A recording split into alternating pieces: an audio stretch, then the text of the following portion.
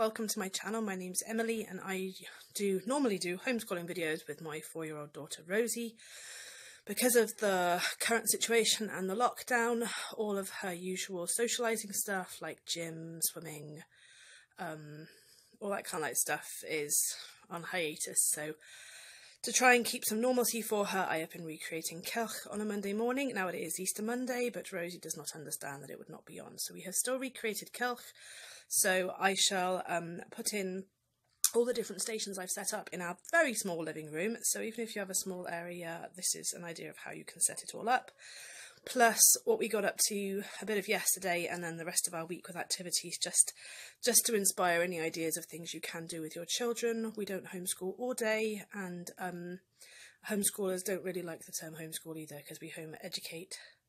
We don't try and replicate school at home. So yes, anyway, I should get into the video. What's your name? Rosie. After's doing the lockdown ice bucket challenge. Yeah? Are you sure now, Babs? Go for it, Dad. Are you sure? Quick, don't do it slow.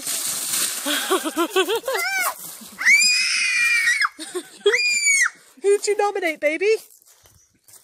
Someone else has to do that. Whoever you nominate has to do that. Daddy. Daddy? Yep.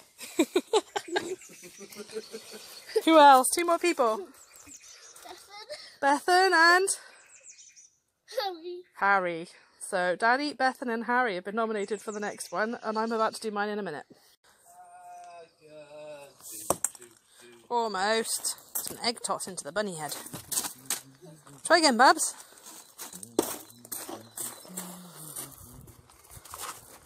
One more time. Yay! Good shot, you.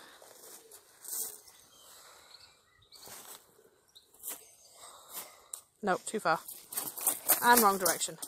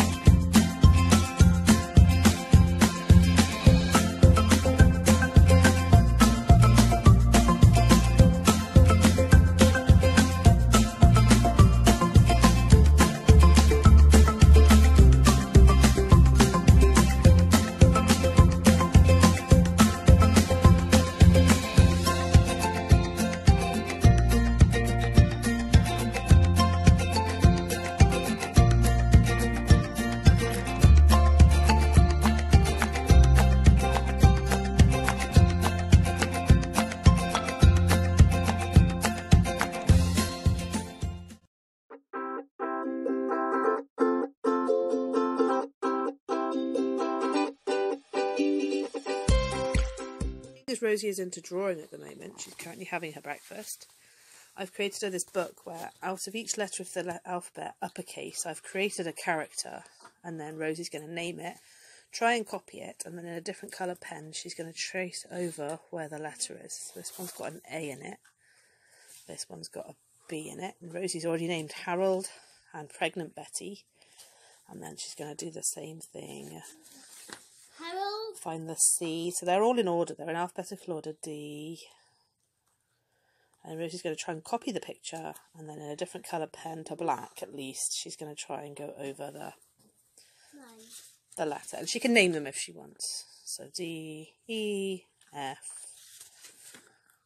G, H. Some of them are quite obvious, some of them are a bit more tricky, so hope you should enjoy. Good job.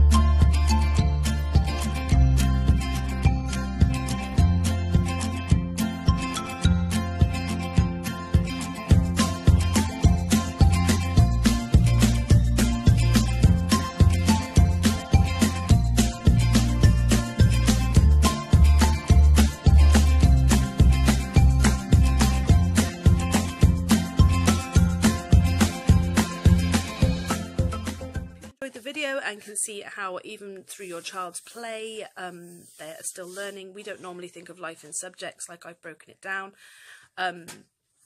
Some weeks we do baking, other weeks Rosie has helped in the garden with some painting, gardening, all sorts of different things. So everything is wide and broad. I just thought I'd make this video with broken into subjects again, just so anybody who's just found us can see how everyday play can turn into lots of subjects covered, basically.